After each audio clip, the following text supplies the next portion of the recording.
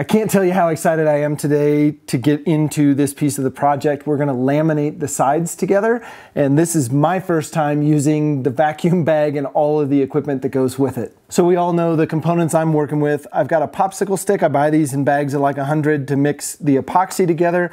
I've got a little Dixie cup that I put some graduations on. This is a 2-to-1 mix.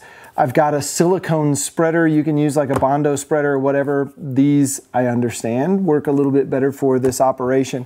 I've got my side bending mold out here along with a piece of wax paper on it so that we don't get epoxy stuck to the mold and the sides stuck to that. I've got my two sides over there that I'm going to laminate together, and then I've got a piece of expanded plastic on the far end.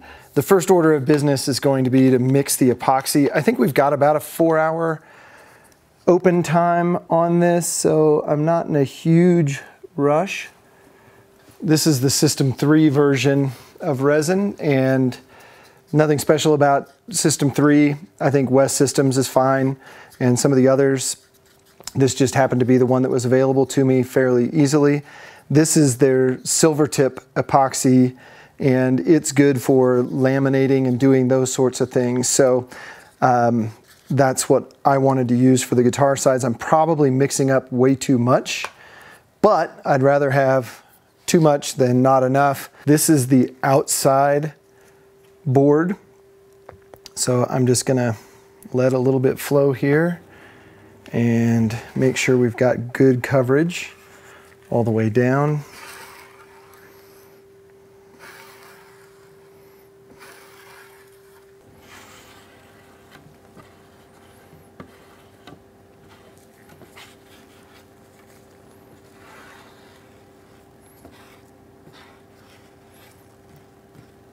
We'll set this off to the side.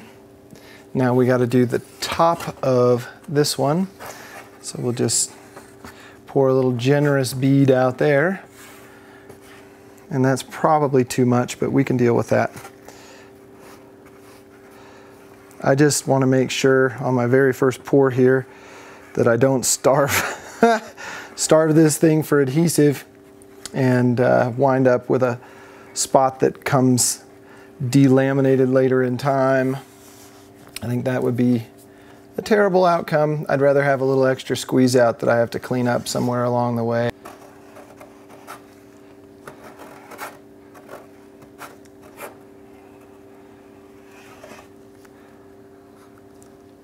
We should have about a 4-hour open time on this, so I'm not overly concerned about speed here. We just want to take our time and get it right. And I know this inside was the one that I bent first, and I bent it a couple weeks ago actually as a practice.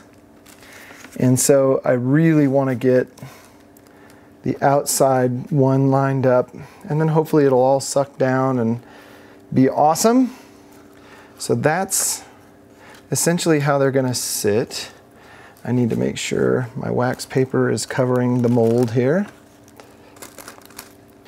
We'll put our plastic on top of this, and again, this is so that air can get all the way around the sides. I feel like we're in pretty good shape right there to go into the bag. Push our plastic over the top here. Just lining the sides up here with one another. And I feel like that's something I can wrestle into place as we start sucking the air out of this guy. I've got this little piece of PVC and then a little cover for it to seal up the bag. So I think the idea is you get a nice straight section like this and just fold it over like that. Just a little bit of coordination. Yep, perfect. Now I feel like the boy in the bubble, but from the other side. Just trying to make sure we've got everything lined up here. as best we can. Now, turning on the vacuum.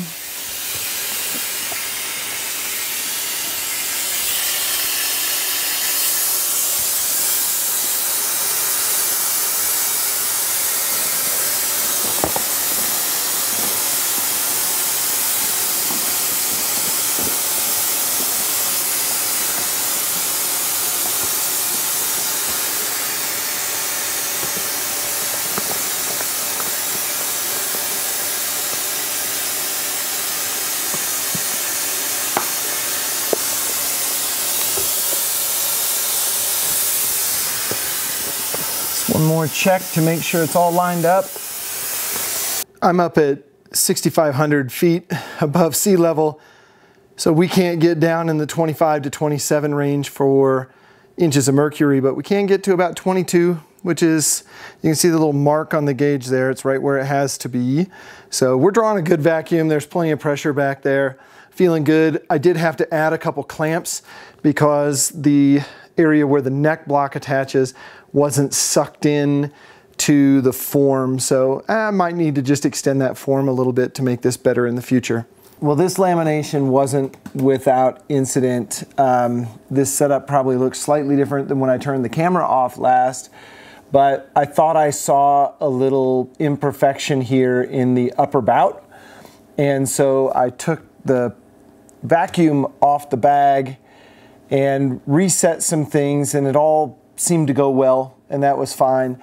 And when I started the vacuum back up, I actually had a gap between the little baseboard I have down here and my mold, and it sucked the bag into the gap, and it actually popped the bag, so I've got a hole in the bag down here.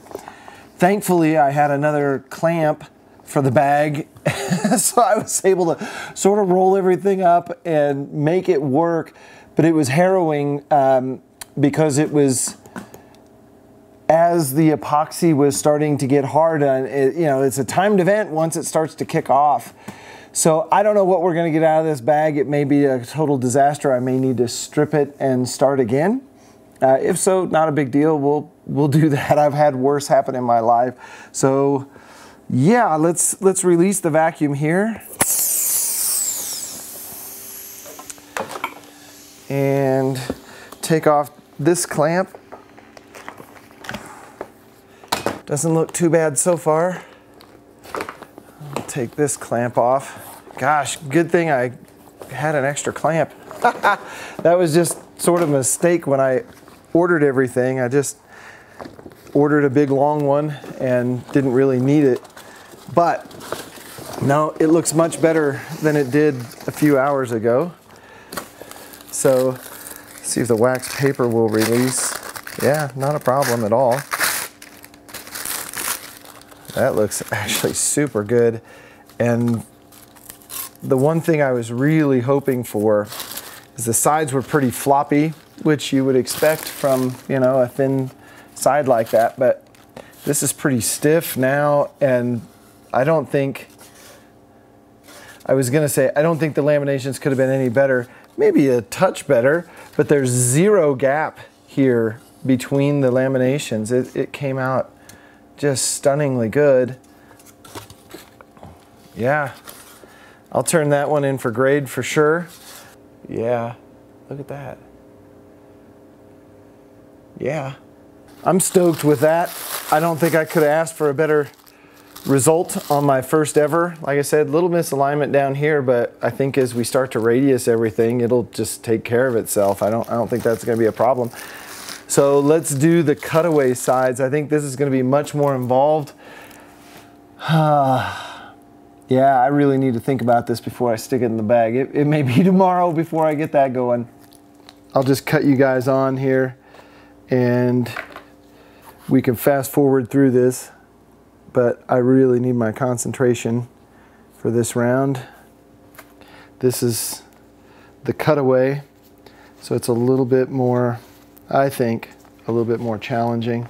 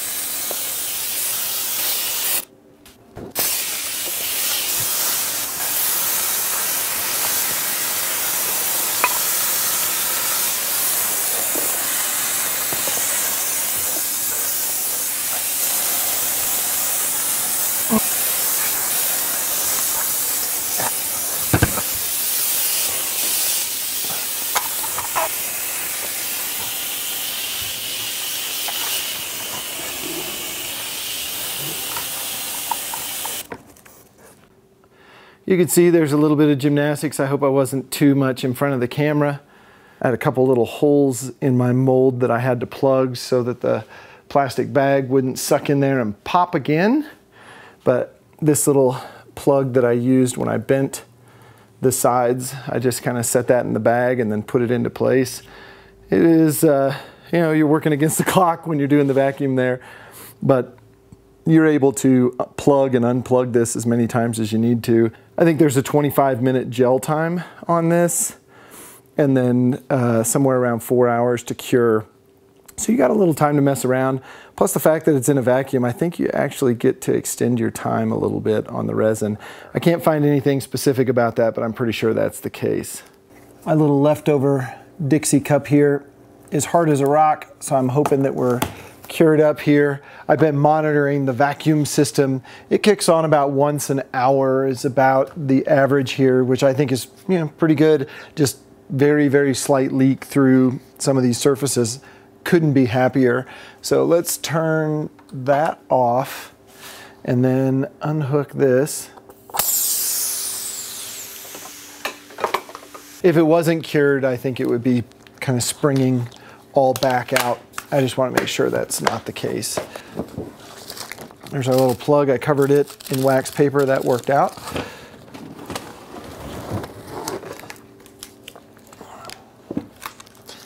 And did our plastic get sucked in? Maybe. Uh-oh. Did we learn another lesson here?